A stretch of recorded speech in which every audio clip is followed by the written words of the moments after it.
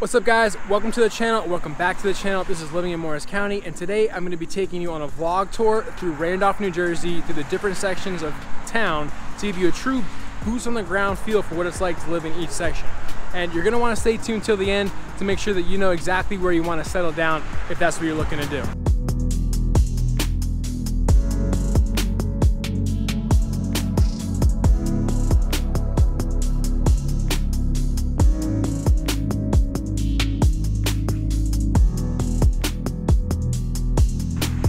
My name is Kevin Saum, and each week I bring you videos about moving to or living in Morris County and the surrounding areas. So if that's why you came here today, make sure you hit that subscribe button, crush that notification bell, and you'll be sure to get more content like this each and every week.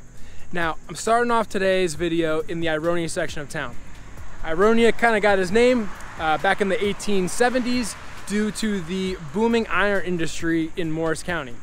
Now, that's no longer the case today, but Bill's Luncheonette, which is behind me, has also been a staple in Randolph ever since 1949. Now, my favorite sandwich here is the chicken in Paris. It's a chicken salad sandwich on a croissant. I also like the Jersey Sloppy Joe. A lot of times my wife and I will get one of each. We'll split it. It's kind of a added benefit to being married. I also enjoy the breakfast here as well. I always get tailor ham, egg, and cheese on that croissant. Big croissant guy. In the Ironia section of town, we're on the far west portion, and technically Bill's Luncheonette is in Chester. And you might be saying, Kevin, isn't this a Randolph video? And I'll say, yes, in fact, it is a Randolph video. Because right behind me, to my left, is the Pizza Pub, which technically isn't Randolph. So I'm right on the border of Chester and Randolph. Dover-Chester Road is right here in front of me, and hence the name. If I go down this way east, it's gonna bring me to Dover. If I go west, it's gonna bring me to Chester in about 8 minutes. Now, I would describe this section of town as being the most rural of all, the most rural feeling of Randolph. Now, with that, you have kind of a little further spread out homes, bigger properties, potentially, more square footage of these homes. I would say the vast majority are larger homes. Is that the case for all of them? No, of course there's exceptions. But my personal opinion is that the larger homes tend to be in this area. And the next one that we're gonna go to, which is Mount Freedom. Now, I'm just gonna do a quick spin around here so you can see I'm kind of surrounded by trees. I'm kind of in the woods. It's kind of like a farmy type area. Relatively quiet aside from the highway traffic, which again, it's a 2-lane road, but it's a really busy 2-lane road. So, but if you're kind of further off of Dover-Chester Road, very quiet. You hear the birds chirping, the cicadas humming, all that good stuff. So definitely the most rural part of town. Lots of the parks and the trail systems are located in or concentrated in this section of town. So if that's the feel you're going for, Ironia might be for you. But there's still 4 more sections to go to. So let's hop over to the Mount Freedom section and see what that's all about. Also rich in history. So stay tuned for that one, all right?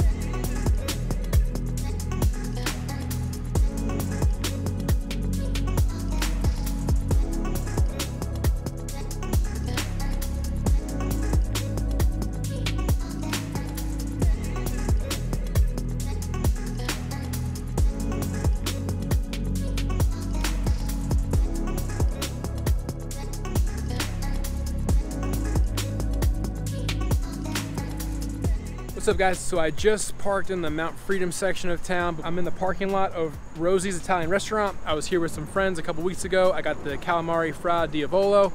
It was delicious. This is a really popular spot on a weekend. This place is packed, parking lot's packed. It spills over into the bank parking lot. And we're right off of Sussex Turnpike. I would consider this like the heart or the center of town. And at one point in time, this was actually a vacation destination by the likes of none other than Frank Sinatra. There was 11 hotels at one point in time, 45 bungalow communities, swim clubs, and all sorts of stuff like that. And then with the addition of the Garden State Parkway and the New York Thruway, it became easier to go to other destinations, and Randolph, New Jersey as a vacation destination kind of fizzled out. So kind of some cool history, but I'm just walking towards Sussex Turnpike right now, which is an extremely busy road. And with that, I would actually consider Mount Freedom, like Ironia, to be more rural, and that's in the sense of more wooded area, further spaced out homes, larger homes, and actually probably the highest concentration of large homes are actually in this Mount Freedom section, with the caveat of the Misty Mountain neighborhood. Those range about 2,500 square feet, and the other large colonials are like closer to 4,000 square feet. But check out my Randolph neighborhoods video if you want more specifics on each neighborhood and kind of the prices and the sizes and stuff like that. But as you can see, very busy road. If I go down here to my left, I'm in Morristown in about 12 minutes. This light that you can kind of see, I don't want to get hit by a car here, but you can see the light that's currently red. If I make a right at that light, it's Brookside Ave, and that brings you all the way down to downtown Mendham in about 8 minutes. So just to kind of give you some bearings about where you are. But yeah, in terms of kind of commercialization and restaurants, a lot of restaurants are actually in this little hub, this little downtown heart of Randolph hub, unlike the Ironia section, which is kind of limited. Obviously you got Bill's and the Pizza Pub and that tiny little strip mall, but there's definitely a few more options in terms of restaurants. Verona's is right down the road, also a really good option. And the Acme grocery store, I'm walking towards it right now. The post office is in this section of town. There's a couple banks. There's, you know, there's a bunch of different stores. There's a veterinarian clinic right up the road here. So there's definitely a lot going on here, which you would think would be not a rural area, but aside from honestly this road, Sussex Turnpike, it is more rural. The further you get from this road, it is a more rural type feel. Now, before we get going, check out some of the B-roll from some of the neighborhoods in this section of town. See if you might, you know, like the feel of certain neighborhoods, whatever. But we're gonna head over to the Shangam Lake area, which also has some history to it too. So as you can see, Randolph has a lot of history to it. And it's got a different feel to it. It's definitely a more secluded vibe. So stay tuned for that, but for now, enjoy the B-roll.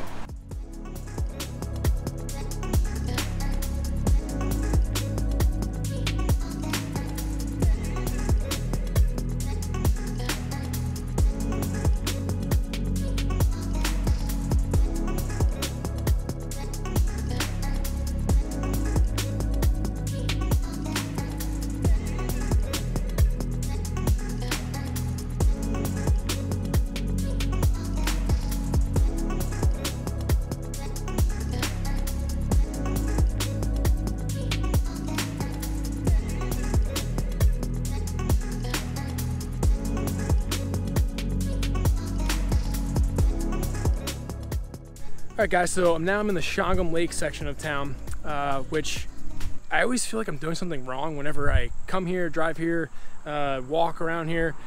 It's got this like gated community feel to it, minus the gate. However, now the beach is gated and it does say private property. So it kind of reinforces my feeling that I don't necessarily belong. But fortunately, I've never seen any of the HOA amenities being an armed guard. So I think we're gonna be all right for the sake of this video. Now, Shangam Lake actually used to be a brook that was dammed at one point in time to power an iron forge. So that dam then created a pond, and later this became a lake. Now, super secluded feel, obviously by that gated kind of feel that I get when I come here. But it's just beautiful. I mean, I get the sound of a babbling brook behind me. I don't have the sound of highway traffic. And not to say that Mount Freedom and the Ironia sections are busy or trafficy by any means, but this one just hits different. I don't know if I'm sure you could kind of feel just by this video. I mean, look how beautiful this lake is. We got a bunch of kids fishing off the dock here, and you know, I know some people that live in this community, grew up in this community, and have nothing but amazing things to say about it.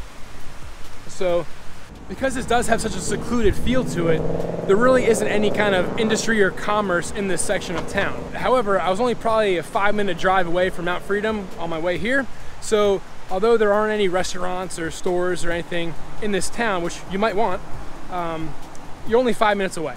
So definitely a great option, the best of all worlds. You're maybe a 10-minute ride to Morristown. So if you ever have to go to New York City, or if that's part of your commute, just know that you can kind of have the best of all worlds. You can have that urban life in the city, and then come home to paradise, really, in New Jersey and Morris County specifically. So this is kind of the end of the most rural feeling areas of our tour in Randolph. Next, we're gonna head over to the Victory Gardens section of Randolph, which again, I'm calling this section Victory Gardens. As you can see on this map, this is what I'm designating it as. I know that there is a Victory Gardens town that's not Randolph. I don't want to get that confused. I'm just calling this section Victory Gardens just for the sake of this video and organizing. So I'm going to meet you guys over at the County College of Morris in the Victory Gardens section. So for right now, enjoy that B-roll of the homes in Saum Lake.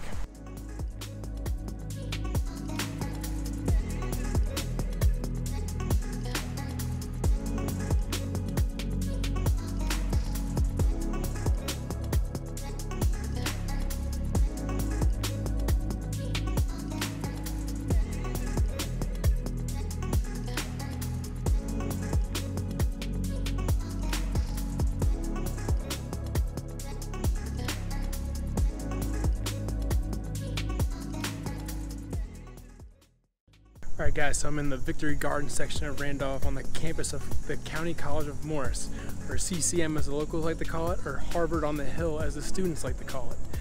Now, this is a community college that ranks in the top 1.8% of the entire country in terms of community colleges, and which is a tremendous resource and benefit to having in Morris County and Randolph specifically.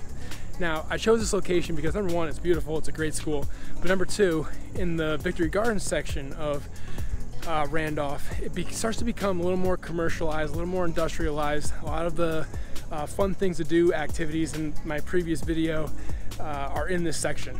So there's still houses, there's still residential houses in this area. I would say there's less neighborhoods, more houses scattered throughout, but you know, definitely a more commercialized feel and a more industrialized feel in this section of town. Now I'm going to wrap up today's vlog tour of Randolph in the Millbrook section of town, which also has a more kind of industrial commercialized vibe as well. Still has residential houses, just a little tighter together, not as much land, but yeah. So check out this B-roll of the Victory Gardens section, and I'll see you guys in Millbrook. Before I leave the County College of Morris, I thought it was a good perspective to give you guys. This is the parking lot.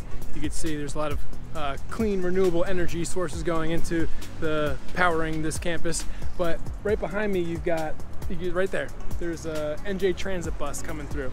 And Route 10 is just beyond this parking lot.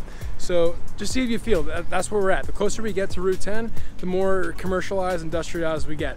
I've never seen a NJ Transit bus in really any other section. I'm sure they're in Millbrook as well, but in Mount Freedom, Ironia, or Saum, I've never seen anything remotely close to an NJ Transit bus driving through. So just thought that was a little added thing I could put in this video just to give you a little bit more perspective on the feel for the Victory Gardens section of Randolph.